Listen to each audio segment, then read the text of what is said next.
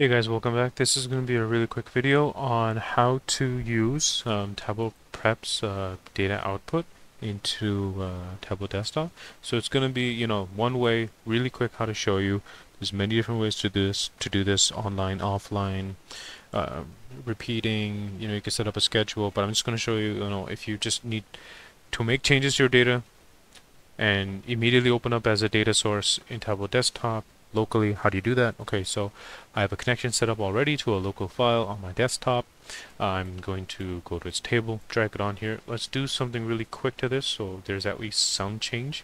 Let's add a clean step, and if you're wondering about all these other steps and all that, I will have videos for this soon, or maybe already.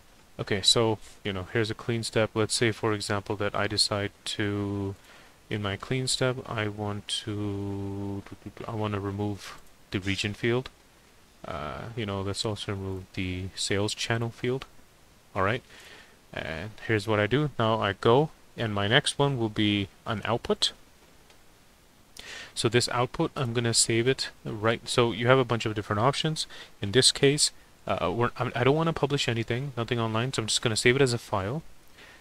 It's going to ask you where do you want to save it to. I'm just going to save it on the desktop. I'll give it a name, sales without region, and it'll save as a Tableau data extract. I'll accept that.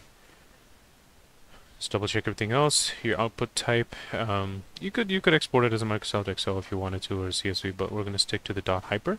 So that's the Tableau data extract format. I recommend that one, and of course I'm going to create the table. The other one is used if it already exists or if the flow is rerunning.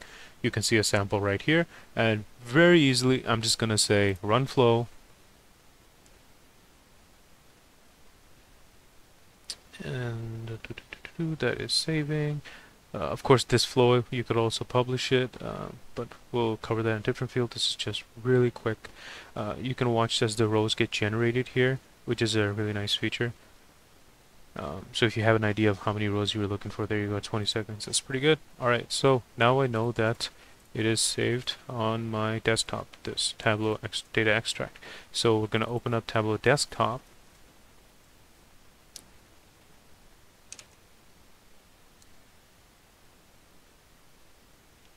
Okay, it's going to ask me to open. What do I want to connect to? I want to connect to... Oh, sorry. Okay, so we're going to go, I'm going to connect it where I saved it, sales without region. I'm going to open it up. There's my extract. It's ready to go. There's the table. As you can see, it's already here. And yeah, there you go. It's that simple to connect to your Tableau Desktop.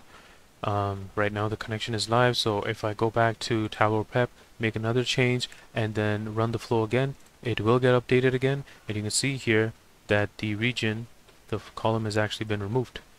So we use Tableau Prep to change the data, or technically create an extract, and yeah, so it's very simple to connect it to your Tableau Desktop.